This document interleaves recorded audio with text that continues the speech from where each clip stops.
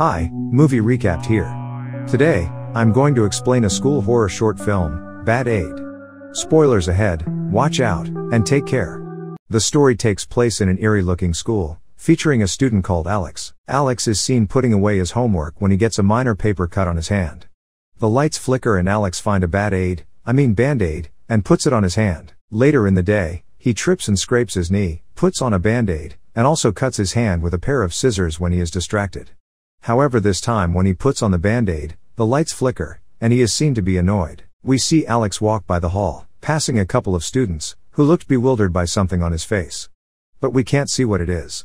When Alex enters the washroom, he realizes in horror all of the Band-Aids covering the wounds on his face and arms. The lights flicker off and we see Alex, limp on the ground, completely covered in Band-Aids. In a library, an unidentified student lifts their headphones, revealing a Band-Aid on their neck, suggesting something sinister. I would say the moral of the story is to abandon all Band-Aids. Subscribe for more videos like this. Turn on notifications, and leave a like to help the channel out. Thank you for watching.